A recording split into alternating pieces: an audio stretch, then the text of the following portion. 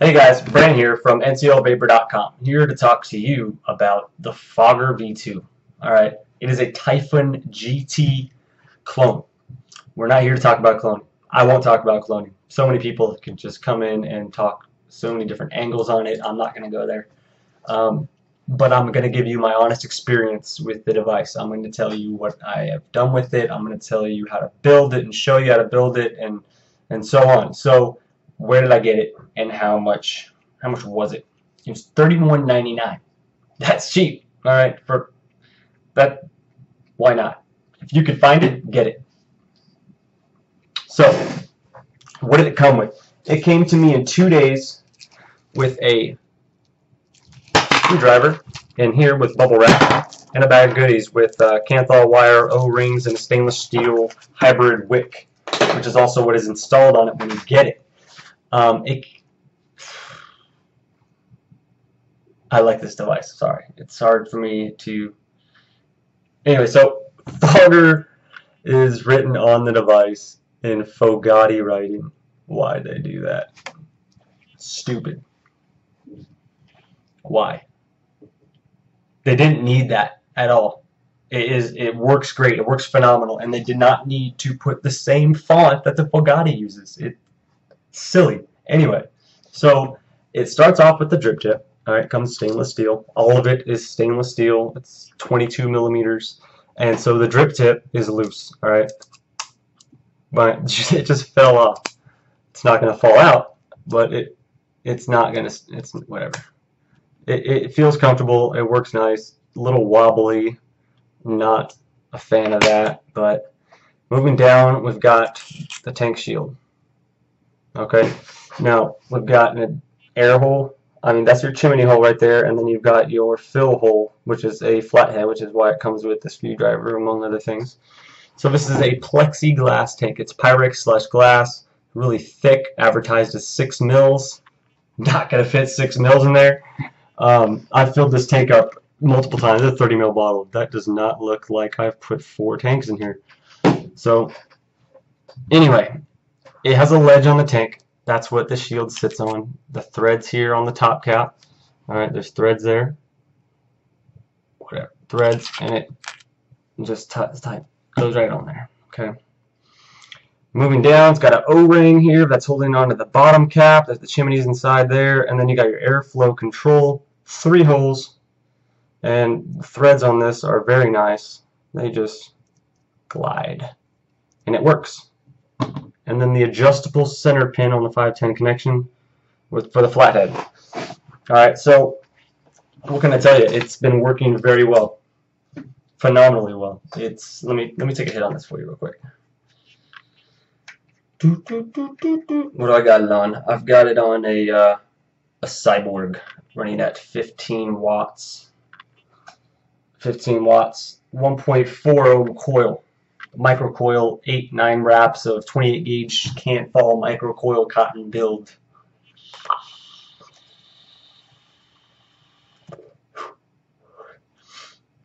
Oh man, that tastes good. It tastes great. Phenomenal. One of the best vapes I've had. I've had a lot of vapes.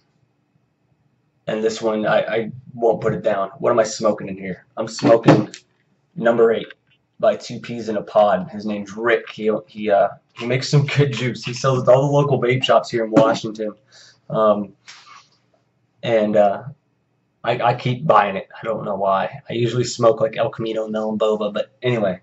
So I'm going to show you how to build this. I'm going to go into detail with it. So here you go. Here's the video I shot this morning on building this.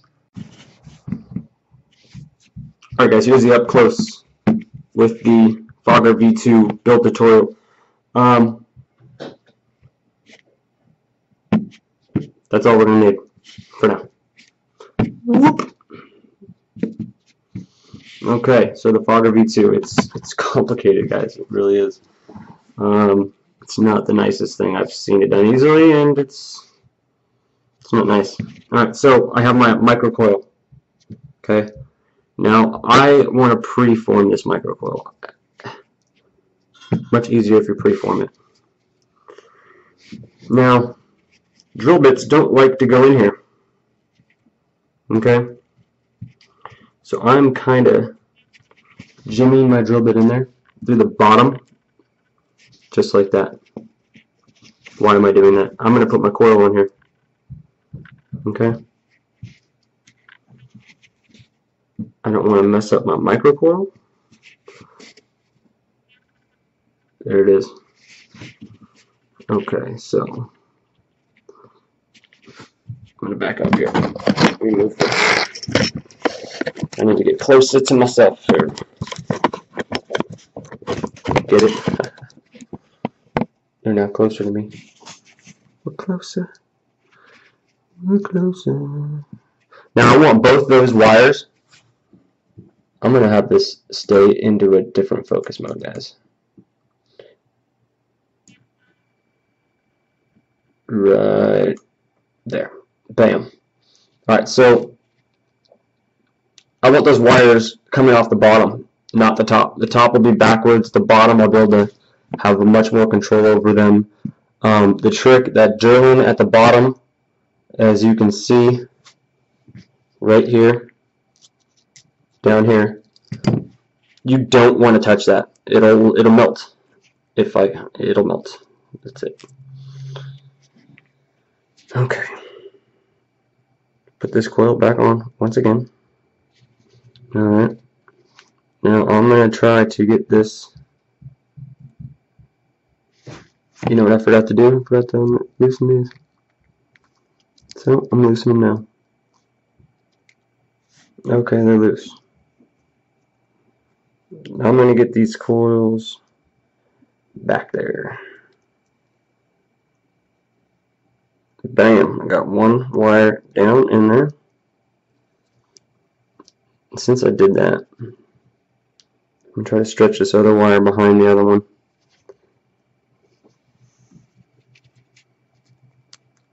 Boom, got it. Now, I've got them both in there. But I want that coil centered more, and I don't want to do too many adjustments once it's done, because, to be honest, it'll break this wire. Due from my experience, it has just broken the wire. Now, since I use cotton on my builds, I do like to, well, it doesn't want to get in there, does it? There it is. Bam. Now I've got the drill bit connected to the other side, so that I have a little bit more control with my little flathead here. Keeping it there might be the trick. Alright, so now I'm going to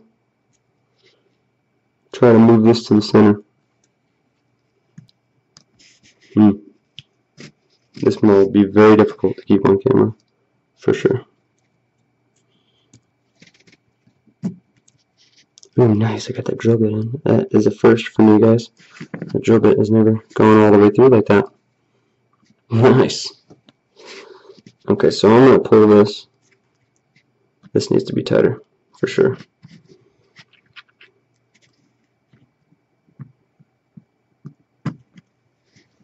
Holy shit. Now here's another thing. This post, the positive post, there's an insulator next to it, and I don't like that insulator at all, guys. It freaks me out, to be honest. I think it's gonna break. I honestly do. Alright, that's golden, guys. That's good, and I like that. Alright, so I'm gonna tighten this one down now. I want to be sure to keep it tight, so I'm going to wrap this, keep it on my thumb right there, and I'm going to tighten that. Good, that's down there, it's not moving. Move that out of the way. Alright, now for the other side. Oh man, this is difficult, guys. So I'm going to pull up on it a little bit. Trying to get it down in there. And you can pull it into this channel a little bit to get a little bit lower of a groove. Alright, so it's in there. Alright. I'm going to pull on it, get it underneath that finger.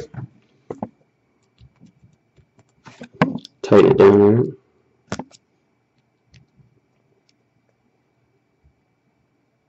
Oh yeah, it grabbed. Good. It's good. I'm gonna, the spin. Oh, look at that. It spinned right off. Oh, yes, yes. All right.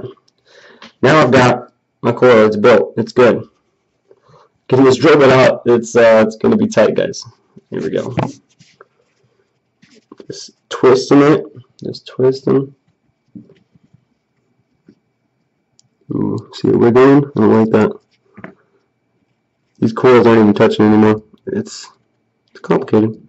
But I'm gonna try to fix that. If I had my tweezers, it'd be a lot freaking easier. Alright, let me show you the resistance.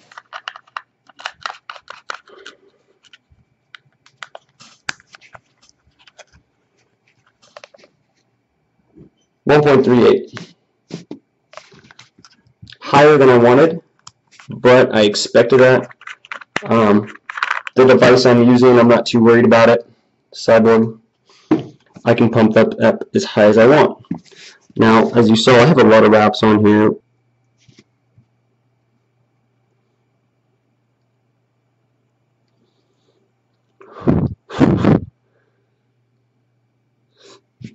Alright, ready?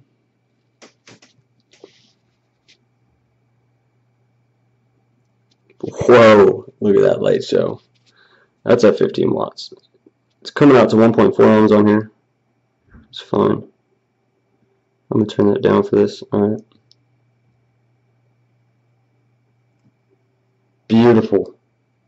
Beautiful. Just warming that up. Above that air hole. It's a lot of wraps, baby. What's up? I like it. Alright, so I'm going to take my cotton here. I'm going to twist a little bit of it. Actually, quite a bit of it, but it's okay. Right through the hole. Like that.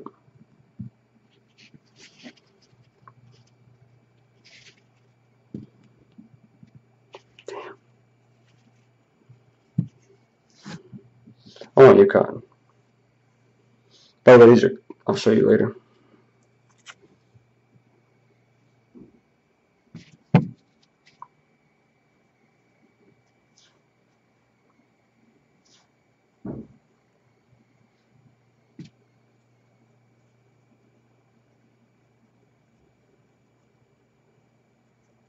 Just messing with the cotton.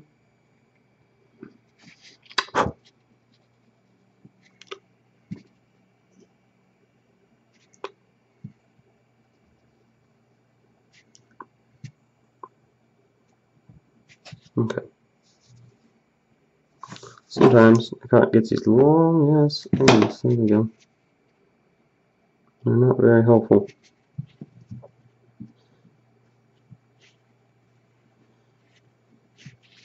Alright, so I like to put my thumb, you can't see that, but whatever, on the end of the coil while I pull this through so the coil doesn't move.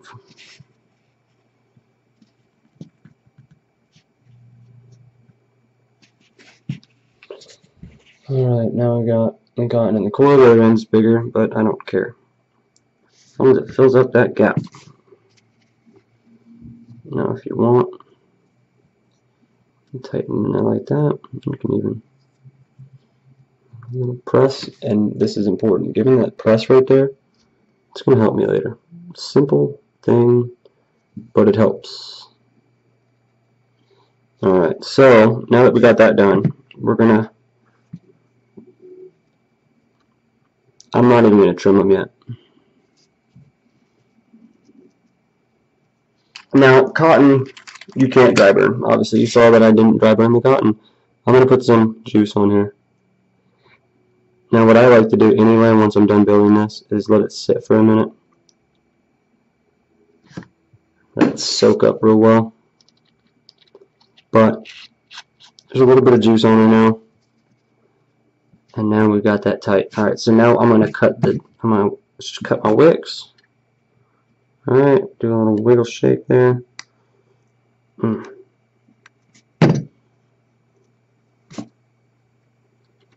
Cotton can be a pain sometimes. These aren't my normal clippers. Alright, I'm going to cut the other side. Got some juice on there so I can play with that pretty easily actually.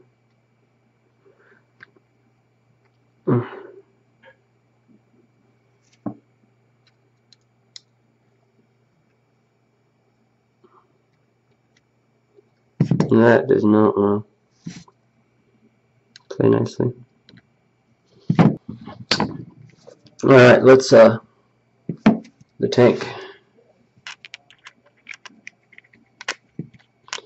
I kind of spin it a little bit to get that cotton going in that direction so it doesn't get caught in that O-ring, and bam, it's in there. If I use a syringe, air will escape out that hole. If I use a syringe to fill this, you would be fine. But I'm not going to use a syringe. I'm going to take number 8 by 2 peas in a pod.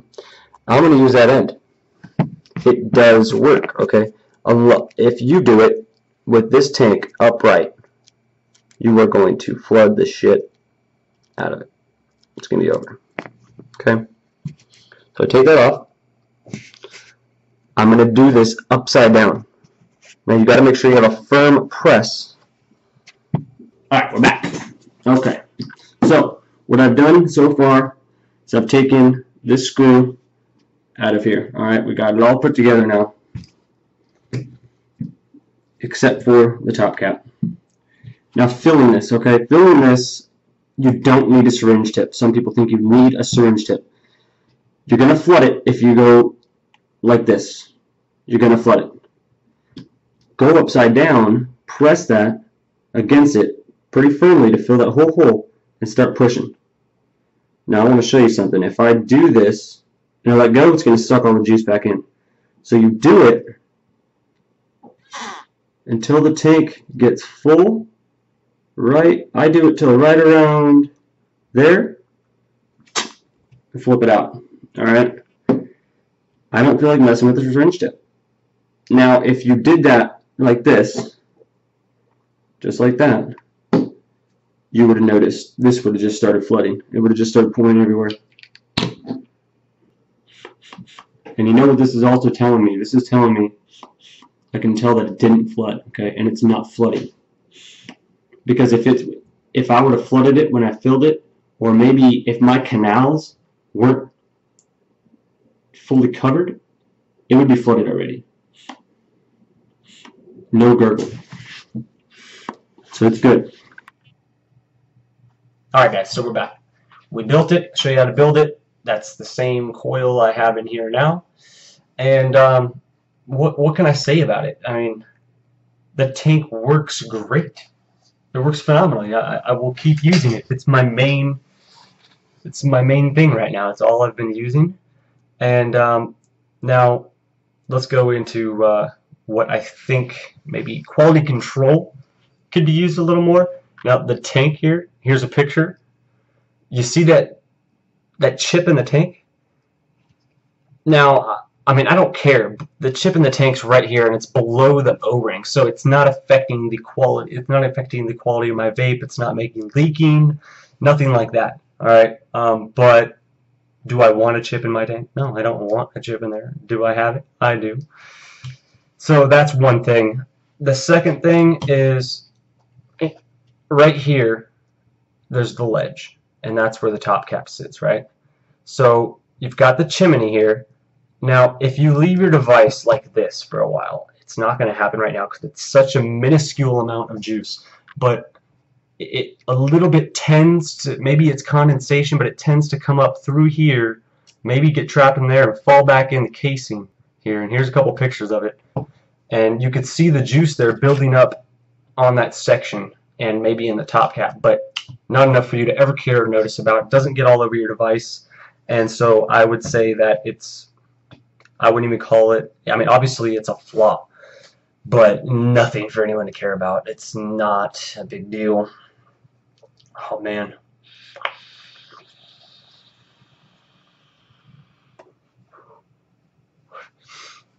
Oh, that tastes so great. That juice hits nice. All right. So what have I tried in here? The original build, it comes with a stainless steel hybrid mesh wick, and it was. I looked at it and I took it right out. I said, no. So I tried another build with stainless steel that I had made the night prior, waiting for this. And so I got its size and I put it in there, and I put there's an O-ring that comes on the device that's covering, like you got to take it off to take the wick out or put the wick in, which is a hassle a little bit, but I mean it's not hard by any means. So one of these little white O-rings, you stretch on top of it and it helps prevent the flooding. And so I flooded it. I did. And so then I tried it with some silica on top of it, kind of like Phil does in his Type in GT video. I did put the O-ring on it. Probably shouldn't have done that, because then all of a sudden it was just dry hits. And then I said, you know, forget it, and I built it again with cotton. This is the second cotton build in it, and it worked great right off the bat. No flooding, nothing. Great flavor. And after that, I did another build with stainless steel mesh again, and you know, a flavor stick on top of some 2mm silica without the O-ring, and it worked great. Now I then moved back to my cotton. I just like cotton. It's easy. I have cotton. I have a whole bag of these cotton balls right here from Safeway, and you can blow them if you want. I don't. I have a bag sitting at home. I have a bag here, so anytime I feel like it, I just take it apart and put some new cotton in there. I mean, the coil will last, you know, for a long time. So that's how I do it, and that's how I like it. So if you can get this, I would. I have enjoyed it so much. It's been a great tank, and I'm just glad I found it when I did, because it might be kind of hard to get a hold of now. But I would get this device, guys, and I give it a thumbs up. I would buy it again. If you could buy it, I would. Thanks for joining me on my first vid.